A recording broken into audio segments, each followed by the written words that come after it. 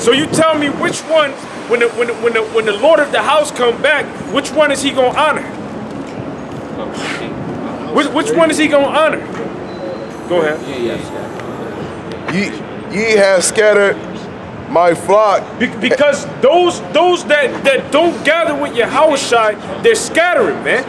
Yahawashi said that. He said, them that gathereth not with me, scattereth, man. So all of you people that are scattering, man, and the Lord's gonna kill you, man. That's right. And driven them away, and have not visited them.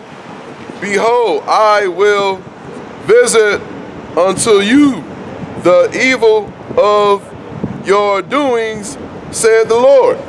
That's right. And then when we get on people about doing such, you know, you got guys who want to get all emotional and say, well why are you getting on them?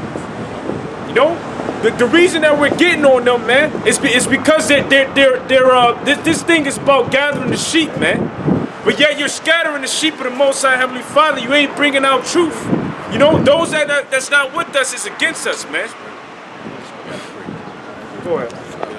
This is Ezekiel 34:1. And the word of Yahawah came unto me, saying, Son of man, prophesy against the shepherds of Israel. Prophesy and say unto them. It's a commandment from the Most High Heavenly Father to prophesy against them, man. And not only them.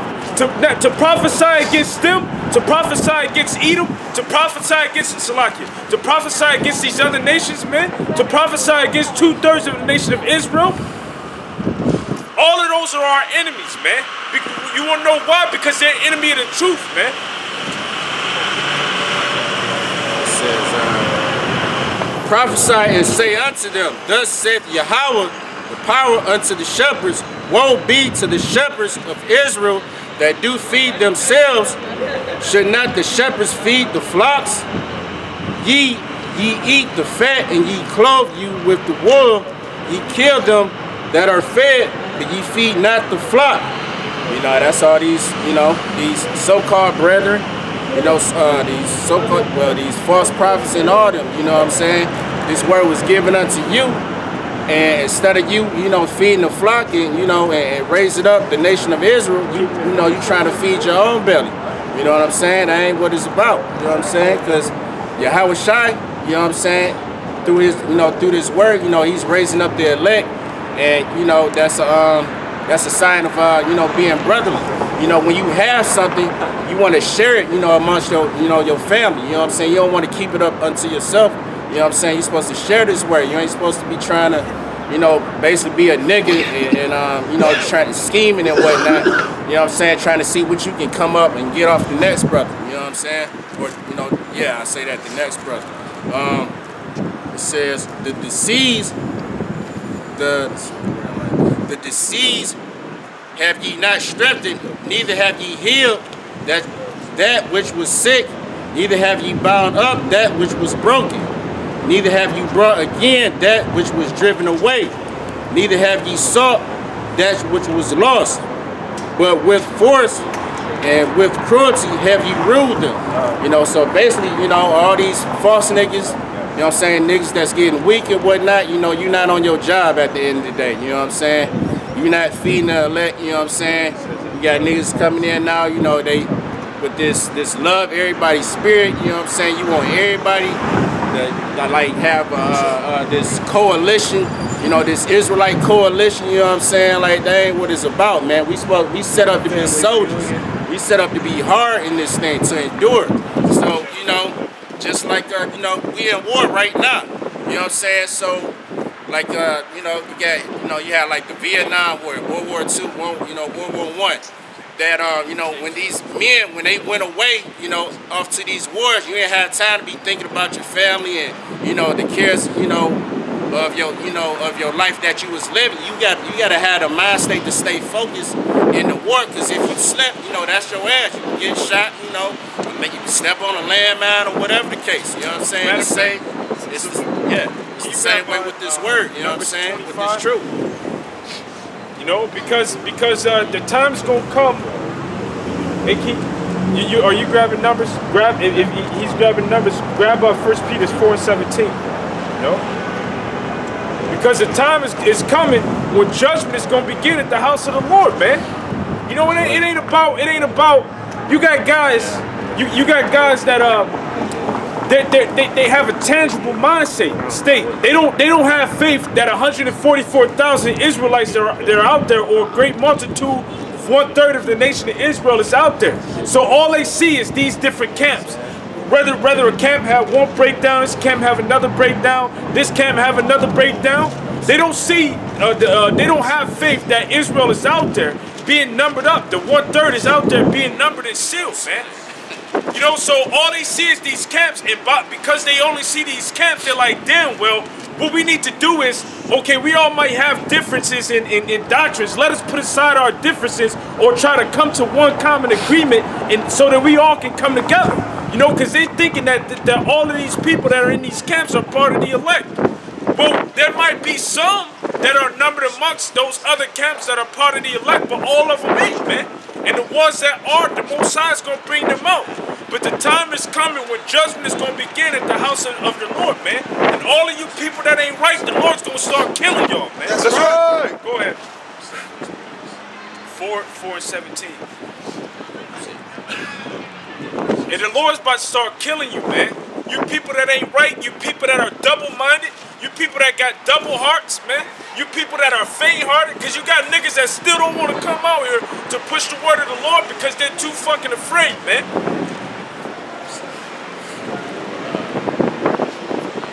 Numbers 20-25. You can start from verse 1. Hey, because hey, the Lord's cutting out the cancer, man. He's trimming the fat, man. He's cutting off. Hey, he's mortifying the body of Israel. When you mortify the body, let's say for instance, right? I had diabetes, and my diabetes was causing an infection in my foot. You know, what the doctors are gonna do? They're gonna amputate that foot off, man, so that infection won't spread throughout the body. That's what the Lord is doing. Can you grab that, Papa Kashah? This is Numbers 25:1. And Israel abode in Shittim, and the people began to commit whoredom with the daughters of Moab. And they called the people unto the sacrifices of their gods, and the people did eat. All you Egyptologists, man, all you black conscious people, you know, all of you people that call yourself black, that don't want to come to the knowledge that you're Israelite according to the Bible, man. You know, all of you people that want to dibble and dabble in this religion, that religion, hey man, you enemies of Yahawah, Yahawashi, because Yahawashi is the only way, man. That's right. Go ahead. And bowed down to their gods, and Israel joined himself unto Baal Peor. Hey man, some of you Israelites, man, you worship Belial, man. You know, you worship the Lord, like IUIC, man. In their doctrines that they're bringing in, and you're seducing the children of Israel into following that, man. So what's going to happen is the Lord's going to put y'all to death. Go ahead. That's right. And the anger of Yahawah was kindled against Israel. And Yahawah said unto Moses, take all the heads of the people and hang them up before Yahawah against the sun. Well, why didn't the Lord say, well, just go and speak into them, speak loving things into them, and try to convert them back? Right. Go ahead. And hang them up before Yahawah against the sun, that the fierce anger of Yahawah may be turned away from Israel. Man, the Lord is terrible, man. Yeah. The Lord is so terrible that he's willing to kill 2/3 of the nation of Israel to save 1/3, man. Why would you want to mess with a power like that, man? Why would you not want to follow it and be in compliance with him, man? And with his holy word. Go ahead. It says, and Moses said unto the judges of Israel, slay ye every one his men that were joined unto Baal Peor. And behold, one of the children of Israel came and brought unto his brethren a Midianitish woman in the sight of Moses, in the sight of all the congregation of the children of Israel. Because Baal Peor was a sex deity. You know that these other nations were committing orgies to sacrifice into. So here it is. The brother, he might have just finished popping a woman, and he brought her into his brother, you know, for him to go and pop her, you know, to sacrifice into this other god. You know, that's the same. When you get into these other doctrines, that's pretty much the same thing, man. You're committing whoredoms.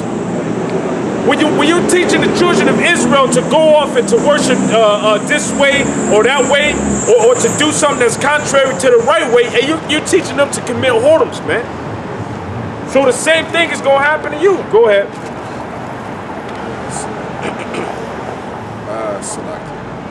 In the sight of all the congregation of the children of Israel, who were weeping before the door of the tabernacle of the congregation. So here it is, they're weeping because the Most High is bringing judgment upon them. That's the same thing that we're doing, man.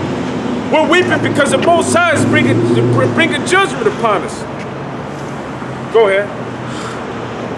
And when Phinehas, the son of Eleazar, so when Phinehas, you know, the son of Eleazar, you know, when he saw the man do that, this is what he did, you know?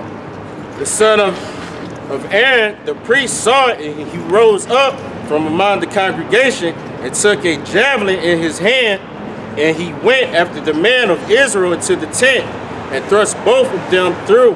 And you know what? He did that physically, which the time is going to come when that's going to happen physically, but right now we're doing it on a spiritual aspect. That's right. You know, and the scriptures say in the book of Hebrews, the word of the Lord is sharper than any two-edged sword. So we're using that two-edged sword through the spirit to chop down all of these people that's bringing in lies, man. That's bringing in doctrines of devils. That's teaching our people to be partakers of whoredoms, man. We're cutting and we're slicing you and we're stabbing you with spiritual javelins. But the time is going to come when that's going to physically happen, man. Again. Go ahead. And thrust both of them through, the man of Israel and the woman through her belly, so the plague was stayed from the children of Israel. Okay, that's the point. Yep, that's the point. Go ahead. This is 1 Peter chapter 4, verse 17. For the time is come that judgment must begin at the house of Israel. For the time is come that judgment must begin at the house of the Most High, and it first began at us. What shall the end be of them that obey not the gospel of Yahawah by Hashem Yahawashi? And the word gospel means good news, man. There's if you fell out of this truth and you basically fell away from this understanding which we know, which we believe in, and you going in, you're teaching something else, and you're teaching another gospel. You know? So you don't obey the gospel of Yahawah while Yahawashi, man. Because what we teach is the truth according to the Holy Spirit, man. But you're blaspheming against the Holy Spirit, which the only sin that's unforgivable, besides taking the mark of the beast, is which if you took the mark of the beast, you're blaspheming against the Holy Spirit, man. Because according to the scriptures, it says that whoever takes the chip will die. You know, they'll be burned. But basically, the only sin that won't be forgiven is blasphemy against the Holy Spirit, man. I have a question. So, if you take the RFID chip, you're not gonna make it into the kingdom. You're not. If you willingly take that RFID chip, you're gonna be destroyed in thermonuclear destruction. You know. But if you're an Israelite, you know, which there's a such thing as reincarnation. You're going to be reincarnated in the kingdom of heaven. You know, you're going to come back in a new body. The Israelites who even take the RFID even the ones that take the chip. Okay. You know, but basically what's going to happen is their body that they're in right now is going to be destroyed. Yeah, they're not going to make them chariots. They're not going to make the chariots. They're not going to be saved. There's no salvation for them. Because the scriptures say in Romans 11:26 that Israel shall be saved with the everlasting salvation. You know, all of can you grab that real fast, Love Kashar? World without it. Isaiah said. Isaiah. No. In Romans 11 and 26. Oh, okay. Sorry.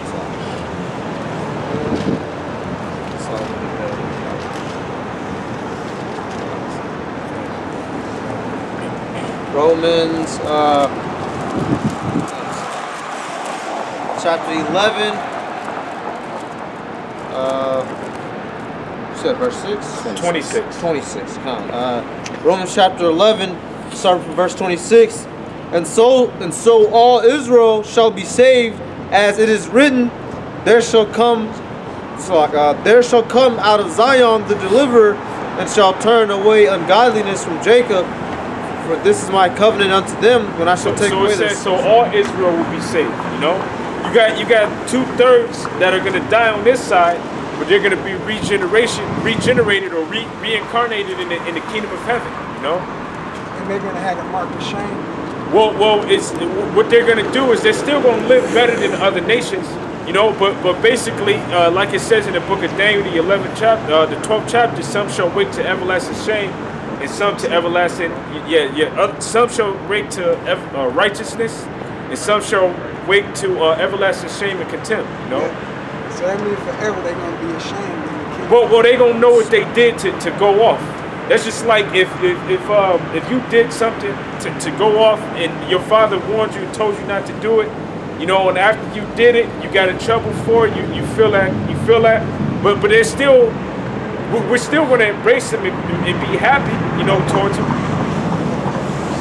Okay, you got something else? You got something? Oh, go ahead. Zion had that revelation. Okay. This is I wanted to finish reading First Peter's chapter 4.